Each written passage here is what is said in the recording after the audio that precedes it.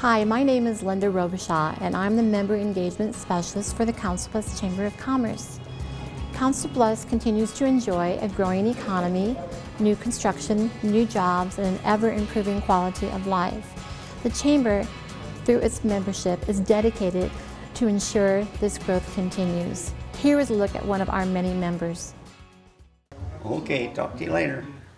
I started in this business in 1988 when I retired from the civil service. I started out by buying 5 tractors in Arkansas, but since then I've expanded quite a bit.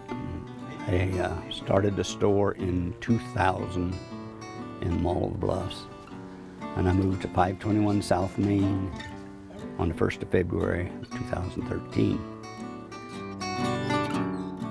I enjoy it. You get to talk to a lot of the older farmers that they'll buy a tractor that they used to have, and we sit and talk about that. And they come in and they talk to me about how their crops are doing.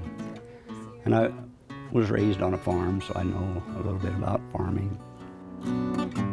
I used to do the toy shows, you know, every weekend I'd be somewhere at a toy show or a antique show or something.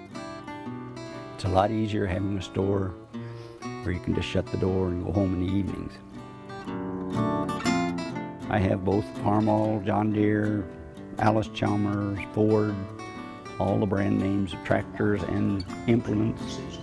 I have the Growing Up Girls, which is very popular. It's a birthday girls they start at the baby and go all the way up to the bride. And the ladies like those. And the guys, of course, they come right straight to the tractors and back to the die-cast cars and the model kits.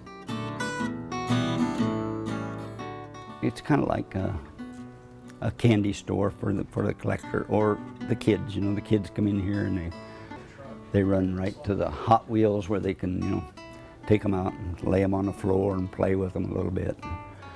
I don't really encourage that, but you can't stop it either. So,